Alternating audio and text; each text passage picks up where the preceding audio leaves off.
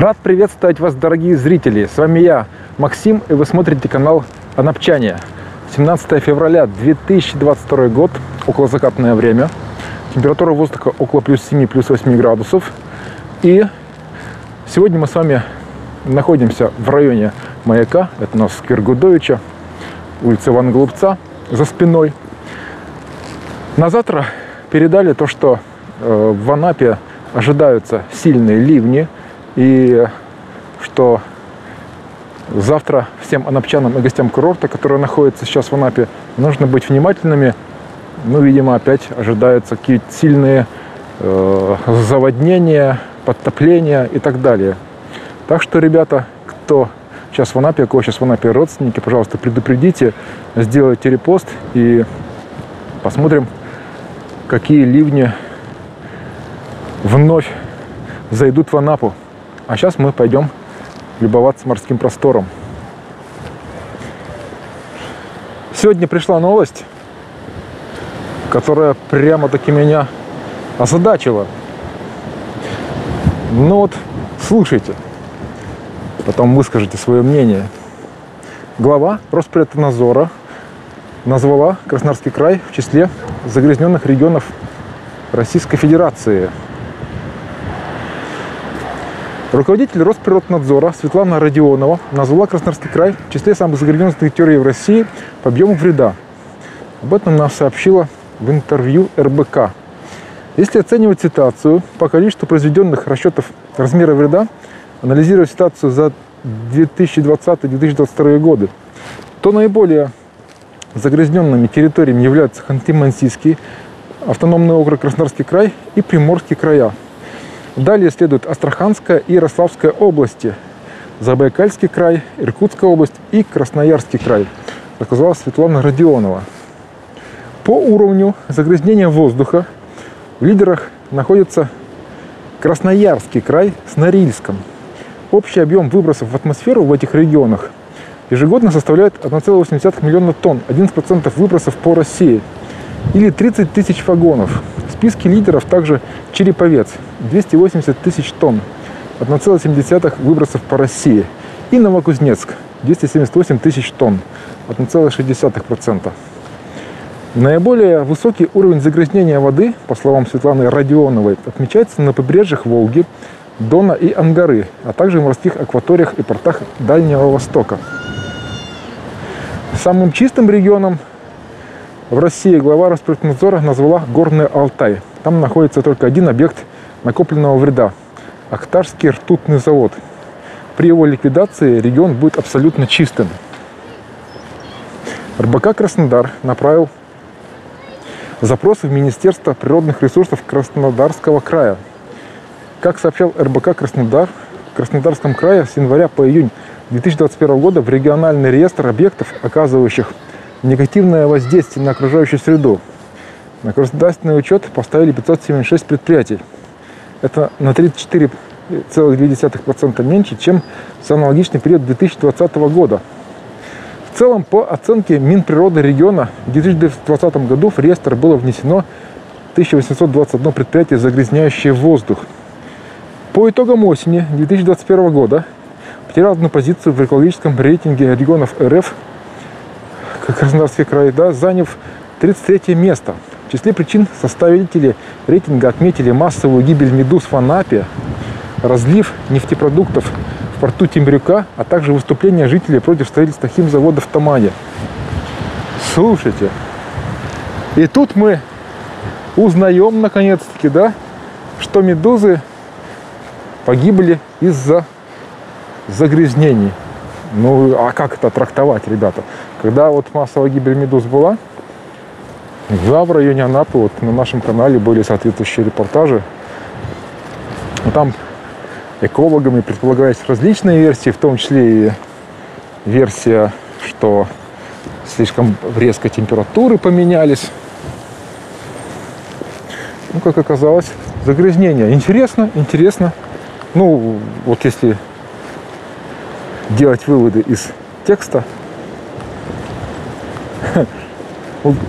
Кто там недавно, ребята, из Норильска писал, типа, вот, каково в Норильске, совсем иначе, чем в Краснодарском крае, в частности в Анапе, да? А оказывается-то в одном списке.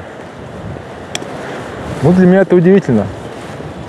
Я так полагаю, то, что все-таки вот этот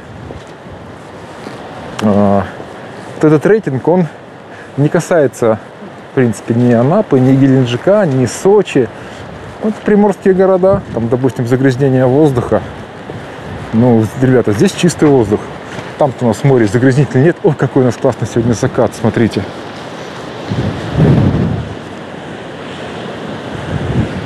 Заглядение. Сегодня вообще, слушайте, какая красота.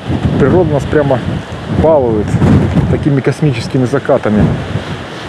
Раз за разом. Ветерок сегодня посильнее. Вон, смотрите. Ай, какая красота. Ветерок задувает. И люди гуляют. Любуются. Люди гуляют и не знают, что, как оказалось, вот в этом рейтинге Краснодарский край один из самых загрязненных регионов России. Слушайте, ну южный ветерок разгоняется сегодня, я вам хочу сказать. Я так думаю, то, что вот из-за такого разгона нагонит дождевые тучи. Фонари в виде парусов раскачиваются тоже как паруса. Не, ну может быть, конечно, это и красиво, но насколько это практично, вот так идешь. Они ж многие уже того сдались. У них многих оторвало конструкционные части.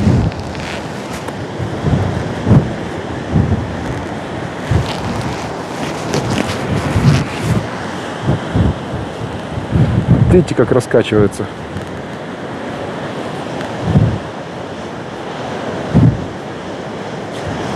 И не хватает в конструкции элементов.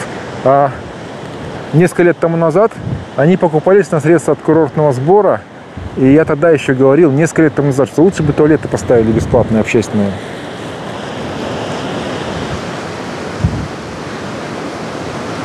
Ребята, ну посмотрите, как это здорово. Морской закат. Я живу с детства в Анапе, родился, вырос в Анапе. Я каждый раз вот так вот выхожу и каждый раз любуюсь этим великолепием. Почти что каждый раз как первый раз. Настолько это меня восхищает. А вас восхищают такие виды?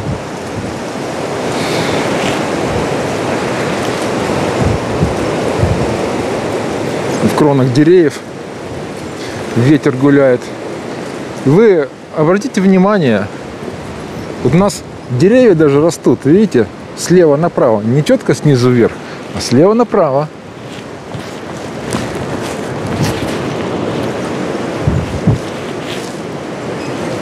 Это все благодаря, как говорится, воздействию южного ветра. Но от северного ветра здесь есть защита. Например, вот это одно из первых зданий. Это у нас здесь оно относится к санаторию «Маяк». И у нас здесь ровная такая защита от северного ветра, а от южного прям, ну, нет защиты. С южной стороны у нас находится море. Это, смотрите, это бизнес-класс жилья. Домики, а это коробка. Это такой эконом-класс. Это для кошек домики, если кто не знает, если их выставляют.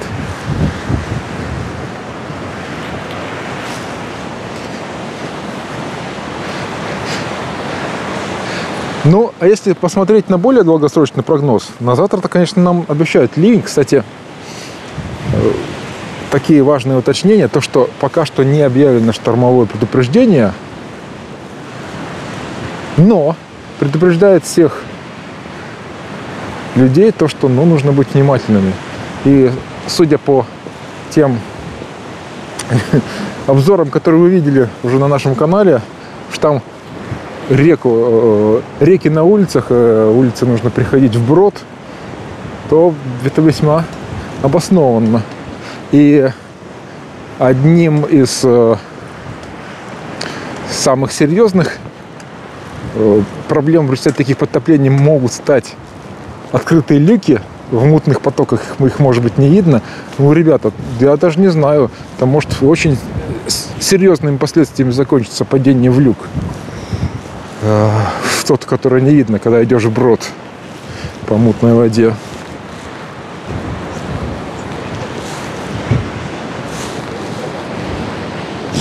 Прогноз погоды. Вот завтра будет дождь, а на 19 февраля уже будет солнечная погода. По прогнозу. +7, солнечно.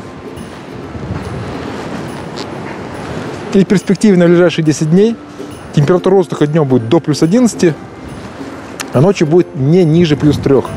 Ну и раз уже в новостях затронута тема про загрязненность, и вот очень важный вопрос. Вы можете видеть в заголовках риэлторов Черноморского побережья Краснодарского края, типа, что же будет с ценами на жилье, с ценами на квартиры, будут ли они, эти цены расти, будут ли они снижаться. Ну что сказать, ребята. Если вот произойдет какое-то экологическое бедствие, супер-мега-разлив, как вы думаете, что будет с ценами на квартиры? Пишите в комментариях свой вариант ответа.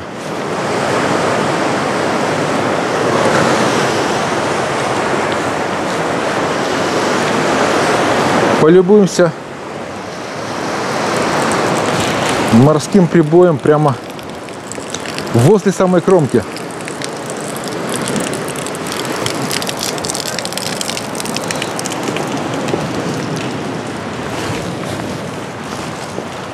Видите, не только мы любуемся с первого ряда. Лежаки здесь часть не убирают на межсезонье, поэтому люди могут прийти и посидеть. Ну и вопрос, платные или бесплатные. Ну, бесплатные, ребята. Вроде контролер не ходит, не собирает деньги. Что? Ух ты, ребята. Тут у нас ветер, тут у нас брызги. Вода холодная, но этот пес, я смотрю, знаете, такой суперский любитель моря. То есть вот готов терпеть даже прохладную холодную воду, но только дай вот поиграться с морем. Ну вы видите, ребята, о, как побежали, понеслись. Отлично.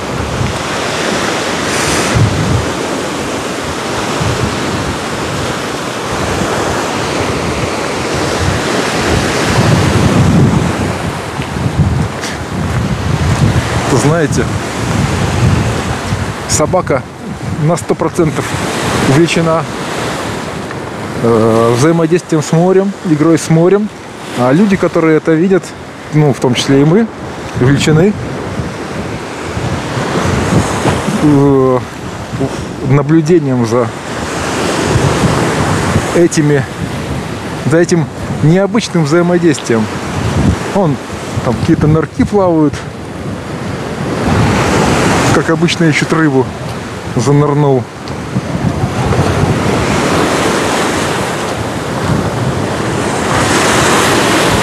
Ну, кстати, как раз таки именно на этом пляже, на железобетонном пляже, кстати, на него ведет лифт.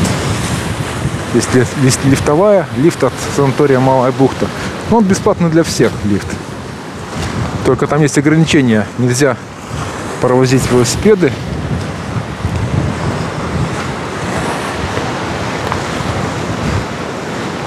Здесь, на этом пляже, из-за того, что берег железобетонный, здесь очень эффектные брызги. То есть даже вот при относительно несильном шторме брызги очень эффектные.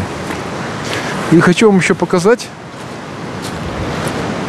вдогонку ко вчерашней теме про грунтовые воды.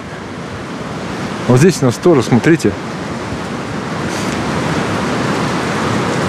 круглогодичное здесь горное озеро, или как его назвать. Это стекает все, подпорки железобетонные, чтобы берег не сполз, не обвалился. Здесь действительно берег может сползти, обвалиться, все такое. Именно поэтому он в железобетон загнан.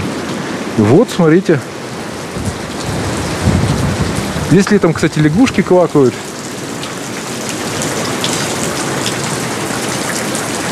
Почти как в пещере. Только тут получается вид такой открытый пещеры.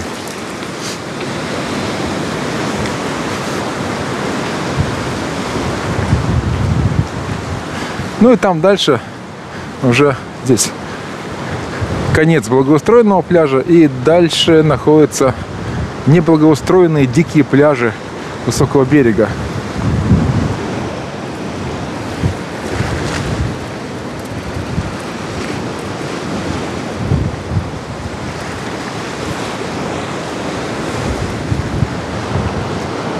Отлично, отлично.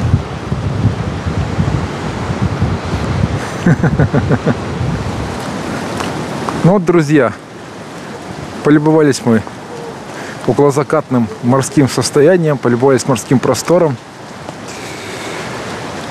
Великолепные моменты.